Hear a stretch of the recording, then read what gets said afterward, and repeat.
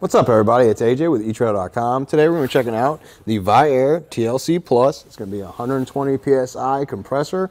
It's portable. You can hook up to your battery and air up your tires. Let's check it out. It's going to be a portable air compressor, so it's going to be perfect to have with you in your car at all times. It just hooks up to the battery, and you can either inflate your vehicle tires or your bike tires, which is going to be really helpful when you're at the trails. You might need to even deflate. You can do that with a push of a button to get some air out of there. If it's that terrain where that's what you need to set your PSI at, that's what you can do. To power your compressor, there's two different ways you can do this. You got the alligator clips that clip on there, clip right onto the battery, or you can permanently mount the quick connect. That's a good option as well. So you just have it ready to go. This cord will just be hanging out. You can just plug this end right here to the compressor. It's the same way the alligator clips plug in.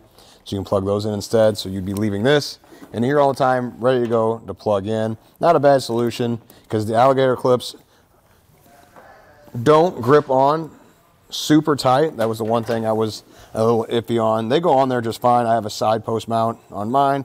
So we'll go negative here, positive there. That one had more to grip onto. This one, it's going to stay there, but if you tapped it, it might fall off. Bringing the compressor towards the back of the vehicle, we do have 12 feet of cord. That's a lot of cord. I like that, especially if you're plugging into the battery up front. The battery in the front of the vehicle is in a different position on every vehicle, so it's nice to make it all the way back here and still have the 30 feet of air hose to work with. So we're going to make that attachment right here. It's just a quick connector, so pull back on there, push it in, let go, and it's locked into place. Now we're going to connect the air gauge, same way the quick connector, push that in there, let go. Same thing with the last portion. This is the portion that's going to attach to the tire. So it's another air hose, goes in there. Now this one looks a little bit different, but you still pull this down, push it in, let go, and it's attached. So it does go pretty quick just to set it all up and get ready to inflate your tire.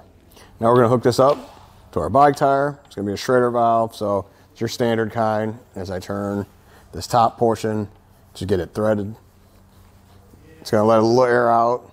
Not much though, you'll hear it. Right there, and a couple more turns and it's now made that connection.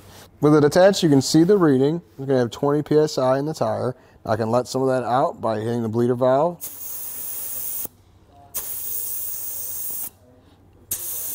Lower it quite a bit to adjust for whatever the trail, but then if I need to put some back on, that's gonna be easy. Just gonna be pulling this trigger, but first, let's fire up the compressor.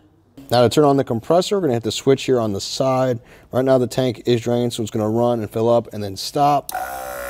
See, it's not that loud. Sound level is pretty good. Even with those rubber stops underneath, there wasn't a lot of vibrating or movement. It shifted there when it shut off, but it didn't stay on very long. It'll stay on long if the more air you need to use. It'll kick on when we go back over there to the bike tire. Now I only want to go up a little bit, so I'm just hitting the trigger a few times.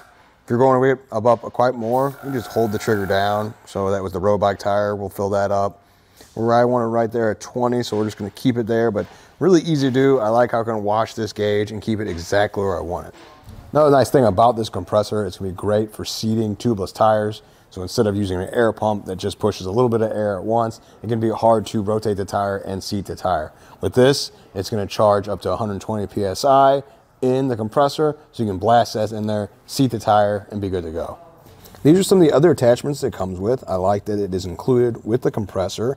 Now some of the other Viair compressors have spots on there to clip them in. These are just going to be loose. That comes with a bag that you can put them in there to keep them all together. So I would just get that little plastic bag, put them in there, and then just store them in the big bag. Now I'll switch out attachments here so we can use it on a press-to-valve road bike. So this is going to be the attachment that comes with it. I'm glad it's included. You don't have to buy it separately if you have different bikes. You have the different road bike versus the mountain bike. Connects the same way, just push it down into place. It locks in.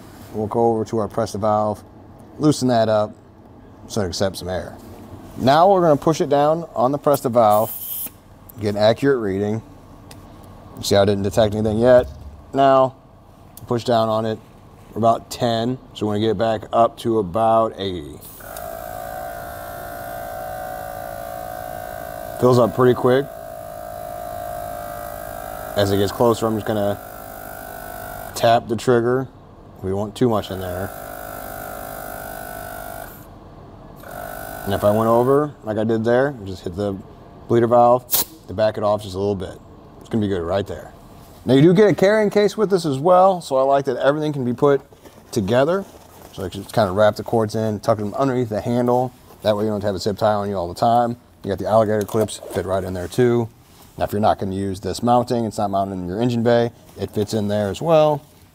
Got the hose, and then this section is going to be good for the 30-foot hose and the gauge. It's nice that it's coiled. That way you don't have to wrap that up like you do the other cords. It stays all together. You just drop it in, and then with the gauge being the last thing, it's all contained.